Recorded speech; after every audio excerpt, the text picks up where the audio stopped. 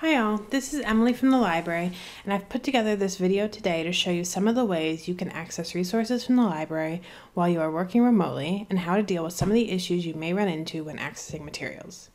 I first want to reiterate that the library is closed and we cannot provide physical access to materials. I know this is frustrating and we appreciate your patience as we do what we can to provide as much digital access as possible. With this digital access, there will inevitably be problems you run into. This is to be expected, and unfortunately that's just a fact of things, but you should know we are always here and happy to help, and hopefully this video will help you solve many of the issues you may find. A key thing I want to show you to get started is on the library homepage here. You will see that in this important news box, there's many ways to contact us. One, you can chat with a librarian from 9 to 9 any day of the week, including the weekends. This can be long or short conversations. You can also contact us via email if you don't have time to chat. You can call us and you can email us individually.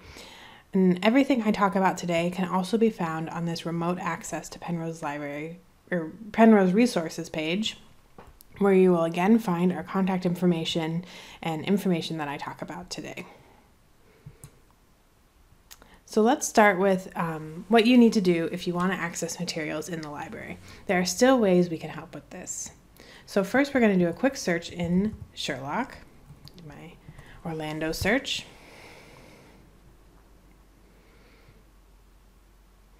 And a key thing to always keep an eye out for is if you're logged in to Sherlock.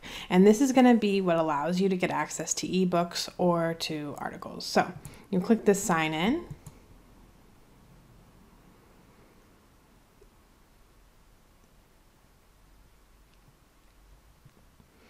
Now we'll go down here to a print book,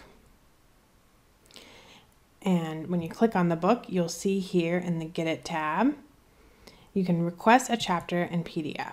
So this is going to take you to an interlibrary loan request page. Now, if you hadn't used interlibrary loan before, the first time you click into something like this, you may be prompted to put in some personal information. This will just be kind of contact information and how you want to be contacted, but then you'll get taken to this page. And here, the Sherlock should put in most of the information you need. The two areas to pay attention to, though, are chapter title, which is required, so you have to fill something in here. Now, you can say chapter 2, pages 20 to 30, whatever it is you need. If you don't know, that's a great reason to get in contact with us to help you figure out what may be useful, but you can also put in TOC for table of contents or the index, and then we can scan those so that you can make a more informed request. The other thing to pay attention to is this not wanted after date. Now, if your paper is due in a week, you probably don't want to put a date out months in advance when you wouldn't even need the resource anymore. On the other hand, if you have some time before the paper is due, you can put in a date a little bit farther in advance so that we have more time to look for it if we're having a hard time finding a place that can give us access. So you'll submit that request, and we can't give a specific date, amount of time that it'll take us to get it because of staffing both at our library and at libraries around the world. For these ones where it's internal, it should just be a day or two, but it might be a little bit longer for those other requests. So still not a ton of time, but do give yourself some time with these requests.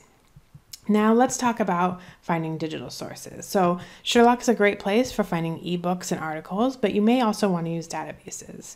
So first place to look for databases is Databases A to Z. Now, like Sherlock and logging in, it's best to go to databases through the library website rather than like Googling the database name that you know. That's because we use something called proxies, which allow us to basically treat it as if you were on the campus Wi-Fi so that you don't have to have a special login or something. So here you'll see a complete list. The other place to look for these are our library guides that you'll see over here. So I'm going to open this in another tab actually, and close this one. And here you'll see there's some general guides that may be of some use to you, but you'll also see that there's subject guides for each major where we've coalesced all the different materials we have that may be useful for you. And that is a good place to start if you're just not sure where to get started looking. Let's see if I can say start 5 more times. Okay, so when you're in a database, something that you may see find yourself looking at is a page like this where it's saying you're not authenticated, it's maybe asking you for payment, you can't get into the article.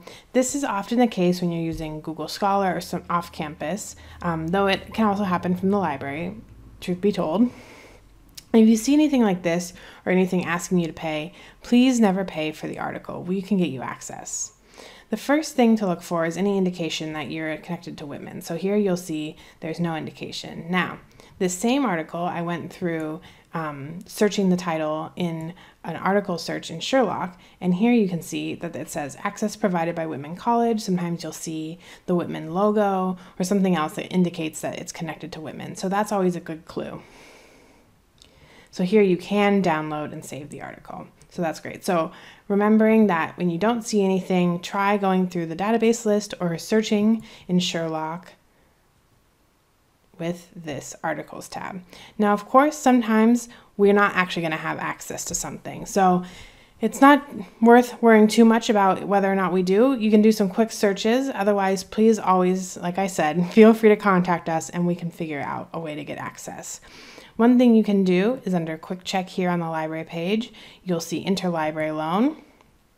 You'll be very familiar with this page by the end of the semester, and you can put in a request by hand. Here you see article, book chapter.